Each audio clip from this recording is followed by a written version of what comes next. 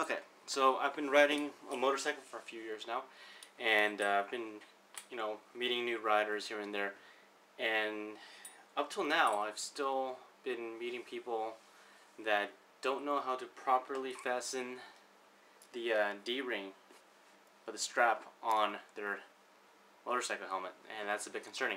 So this video is for those that are either getting a motorcycle or have been riding but just don't know how to fasten the D-ring. So, concept simple. It's very much like these types of belts with the double D-ring, just like you see on a motorcycle helmet. And if you don't know how to do these belts, then this video will show you how to do that too. But, concept simple. Put the strap through one side, through both rings. Now separate the two rings, come over the outside ring, or the inside ring, and over. Alright, and then you tighten it as necessary. And after that, it's nice and tight.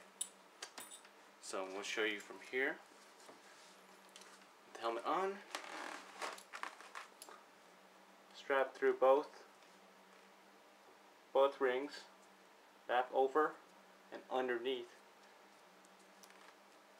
Make sure it's nice and tight but not constricting. And if you have a snap it on so it doesn't flap in the wind. There you go.